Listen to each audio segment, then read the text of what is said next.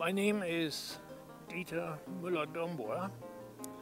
I was born in Germany, in a city called Bielefeld. My mother had, in fact, 6 children. I was the second, born 1925. I had another sister, and then I have 3 brothers. Nearby our home, we had nice forests, and we had also open areas, sloping areas where in the winter we had snow and we were skiing in this area. Important early influences on Dieter included a grade school teacher and an uncle. You are really lucky, as I was, to have a grade school teacher whom you could look up to, who was kind to you. You can have certain people who are successful and who are kind to adhere to and to see if they are a model for you. It was my uncle who was a forester in Eastern Prussia, and very early I was attracted to his professional work, because that didn't come about because of the Second World War. I was drafted already into the Hitler Youth, which is sort of a youth movement that at that time we had no inkling about its political implication. It was just a youth movement where you are together with many other young people your age, and we went camping. I was a drummer, I was a fanfare player. When I was sort of in the years from 10 to 14, the war started when I was 14 years old. That was 1939 September, when the German army started the war going into Poland. And my dad was drafted right away because he was also in the First World War, an officer, and I accompanied him to the place where they were gathering, and I said to my dad, "Gee, I wished I could go with you." And he said, "My son, I hope you don't have to come to this war."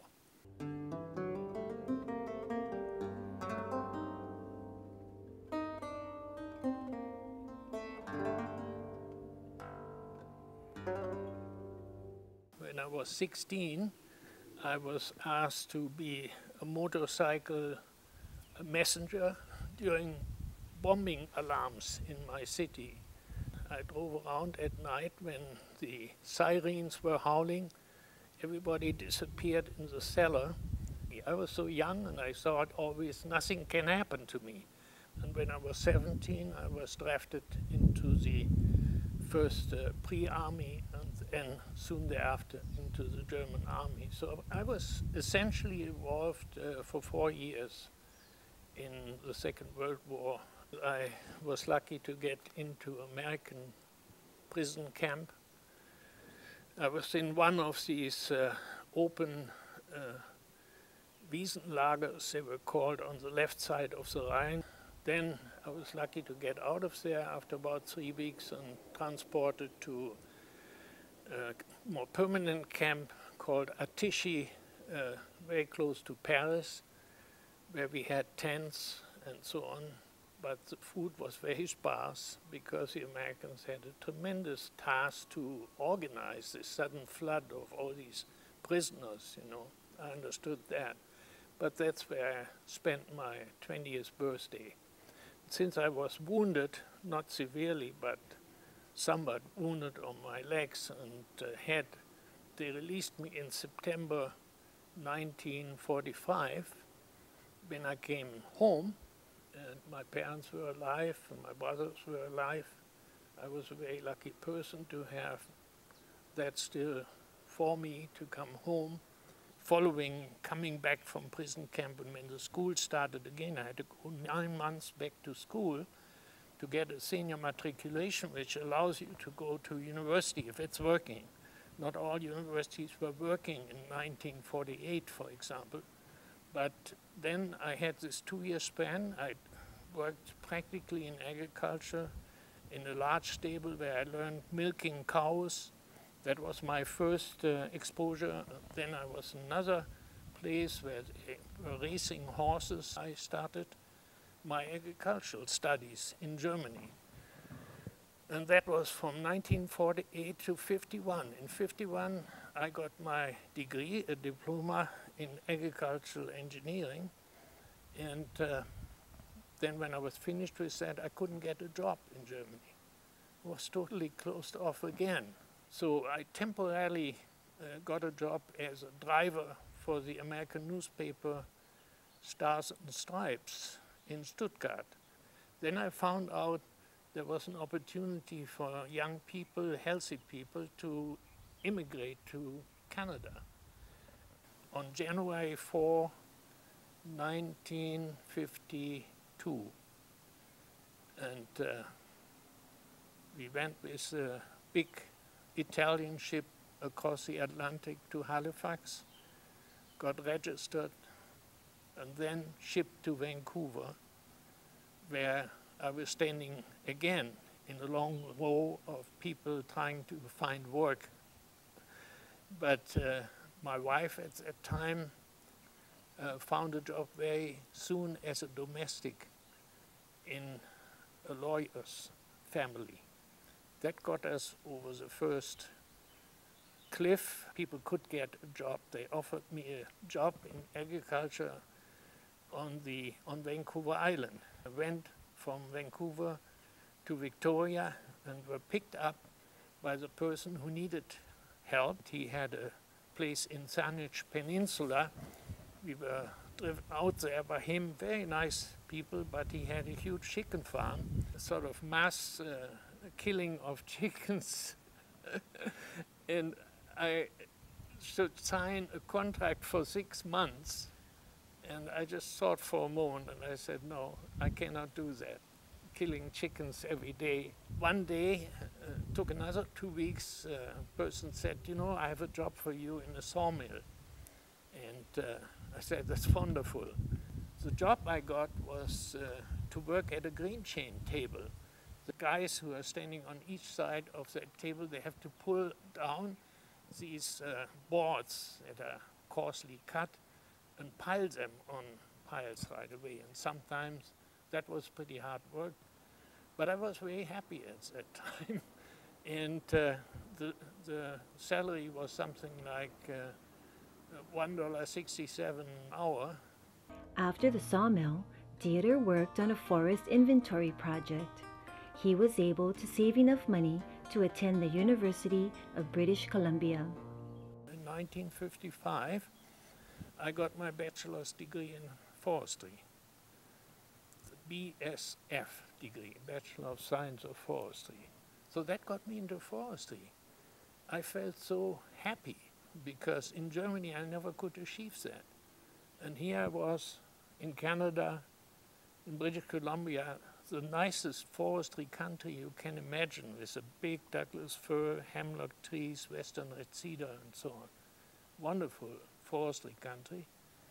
But interestingly enough, most of the guys who studied forestry were concerned with forest engineering, logging, and how to get the big trees out. And I became more interested in the ecological area of how to renew the forest, how to replant it, and how to get it back, after logging. When I got my bachelor's degree, there was a professor. Again, I was so lucky to get this one. He was a Czech person. He was very critical to me at first because I was a German. And the Czechs had suffered under the German occupation. His name was Vladimir J. Kraina. He persuaded me to do a PhD. And I did that on Vancouver Island, and 3 years. And 1958, I was quite finished, and I got a job, several job offers. That was hurrah.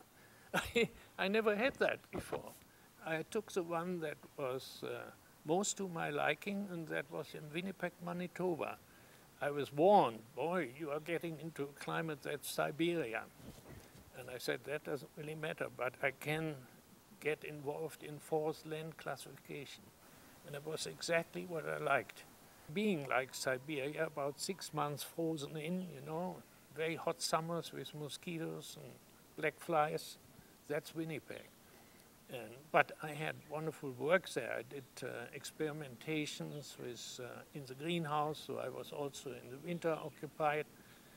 In the summer, we always left with trailers and did our field work outside. So I was a regular forest research officer for 5 years. During that time, we had our first children.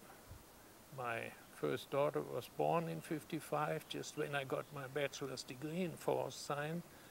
Then I had a son born in '56. My other daughter, Julia, was born. 3 kids were born while I was a graduate student. And then we moved with these 3 children to Winnipeg, Manitoba, where I got into the Department of Forestry, had a proper, regular job, fairly good paid, and we could eventually buy a house in Winnipeg. 2 more children came, 2 more boys, so I had 5 children. In 1963, I got a call from the University of Hawaii, UH Manoa, if I was interested to come to Hawaii to teach botany. And I thought, my gosh, this sounds attractive. And when I wrote the letter, yes, I would be interested. And I thought, gee, that's a real challenge. I was a little bit afraid because I didn't know anything about tropical plants, and that would be a whole bunch of new things to learn.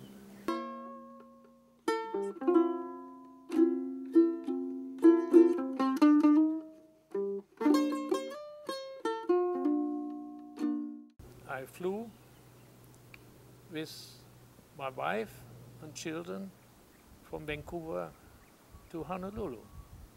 And there was a whole department standing there.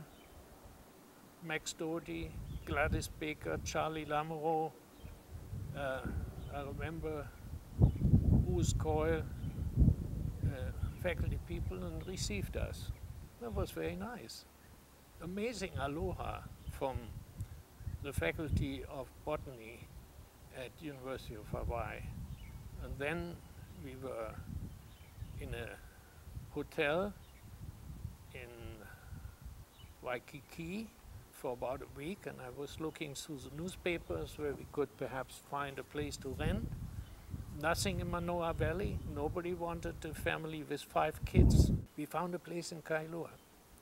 Kailua Beach. There were a few houses there, just towards Lanikai, which later Mayor Farsi all removed and made a beach park out of it. But at that time, we got a house there, could rent it for $220 a month. Wonderful.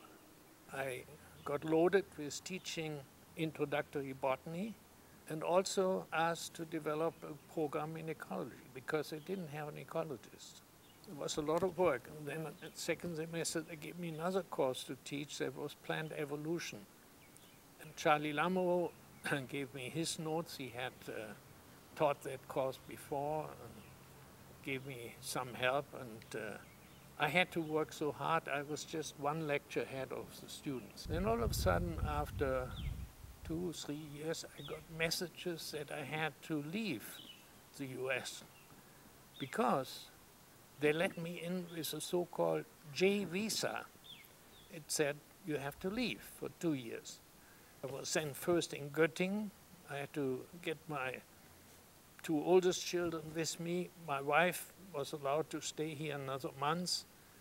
And when that worked out with Sri Lanka, at the time called Ceylon, she came directly to Ceylon, to Colombo, and we were reunited in the spring of 1967. Left everything here. In Sri Lanka, I was to do the administration of a new book, revision of the classical flora of Ceylon, tropical flora.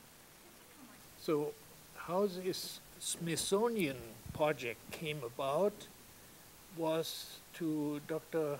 Raymond Fosberg, who was a graduate of the botany department of UH Manoa.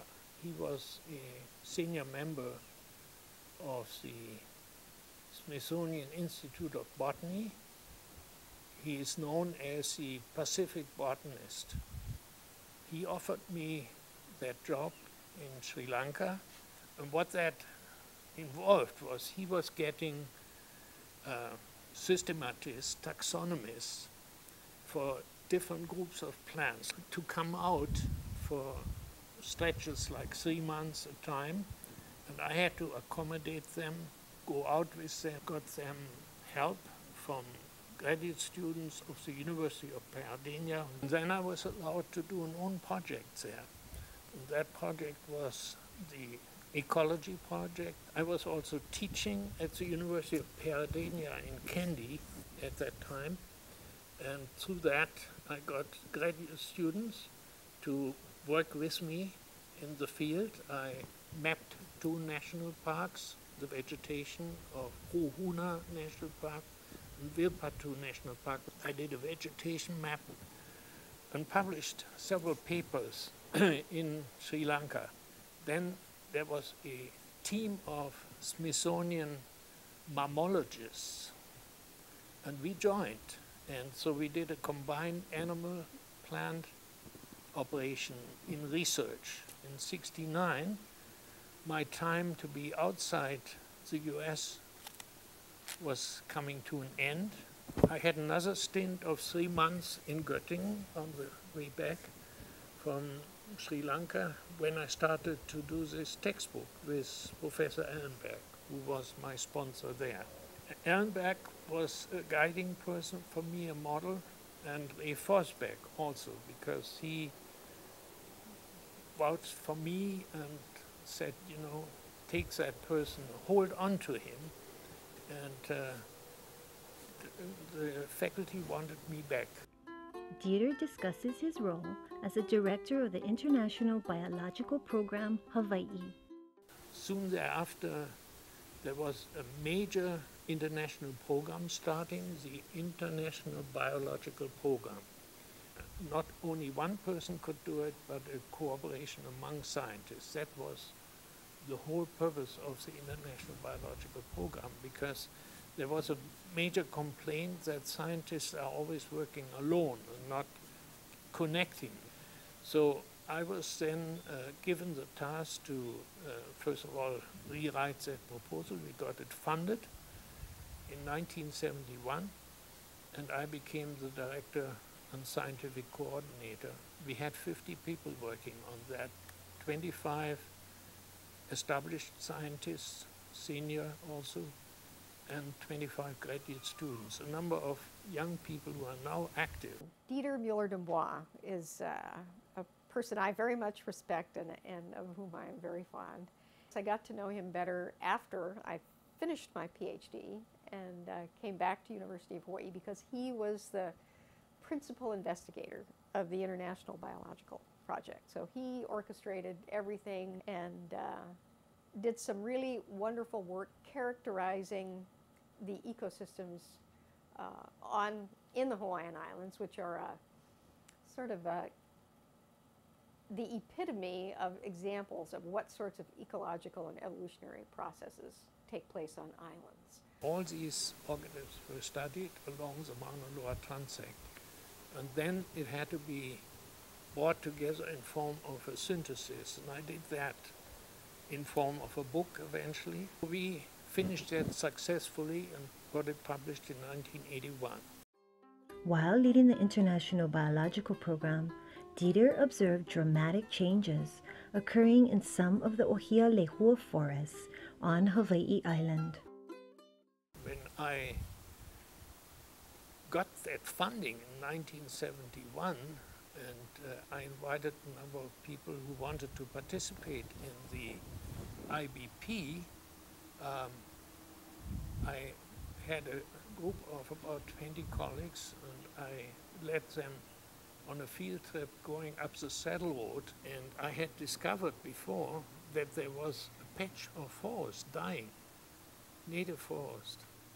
And we were all walking in there looking around, gee, what's going on here? These trees are dying. I had seen that before. Is there something really major happening? It was hard to believe. This rapid spread of dieback, which actually supported very much the disease hypothesis. There must be a disease, you know, if trees are dying so quickly across the area. And I still was very skeptical about that. And for 10 years, it was investigated very thoroughly with a sequence of pathologists, forest pathologists also coming from the mainland. So I had a group of people, Jim Jacobi and two students that I had brought from Sri Lanka. One was Balakrishnan, the other one was Ranjit Kuri, and they helped me in this dieback research. First, we think of disease. Secondly, we think of some environmental perturbations. Like, for example, too much water coming down, too rainy, or too prolonged dryness. And the third factor, which we didn't consider at first, is the population itself, the trees. Finally, it dawned on us that there may be something we hadn't thought about it. And that was that many of the forests who were dying were actually old age forests that were in a life stage where the trees were barely holding on to life. The trees have a life cycle like human beings. They get born as seedlings. First of all, they are seeds, and they get born. They are little ones, little creatures. They are very sensitive at that time. But what we found under the dieback sense, they were all there, the seedlings. Why didn't they die when the canopy trees are dying? You know, that was sort of the first thought. And the younger, where we saw younger stands, they were doing fine. And so it came finally out that this third factor is a major factor in the dieback phenomenon. This phenomenon actually turned out to occur in different kinds of ecosystems all over the world when people started looking. So that was a huge contribution to plant ecology, plant community ecology. He called this phenomenon cohort senescence because the trees were all in the same cohort and they were all getting old together. And so when things became stressful, they all tended to die at the same time. The reason I came here was to work with him and to study the dynamics of ohia forests on the Big Island. Dieter took sort of European tradition of forest ecology and a North American tradition of forest ecology and kind of found common ground between them. And he published a book in 1973 called Aims and Methods of Vegetation Ecology. And that book is very widely cited as a real sort of foundational classic in plant ecology. Dieter is also a person who has had a tremendous influence encouraging botanical science in the world, but especially in the Pacific Basin. He's been very active in the Pacific Science Congress. He brings people together all the time to talk about plant community ecology. There have been a number of scientific conferences in Hawaii in the past 20, 30 years, and Dieter usually would run a symposium in which a bunch of people would give talks on a particular theme, and then he would have a 1, 2, 3, 4, even 5 to 7 day long field trip that would go often to multiple islands and see many different Hawaiian ecosystems. Those were always sort of very well attended and I think very much appreciated by the people who used to come from all around the world to these conferences. Well, he was a good scientist, but he was also a very kind person. And if someone was having a hard time, you can be sure that he would step in and help them out. Dieter shares some final thoughts. So happy people usually are those who have been working hard to develop their talents. No matter what level you reach in your life, doesn't really matter so much. But what you can do properly and do it responsibility and helping others with it, that's in my opinion, the purpose of life.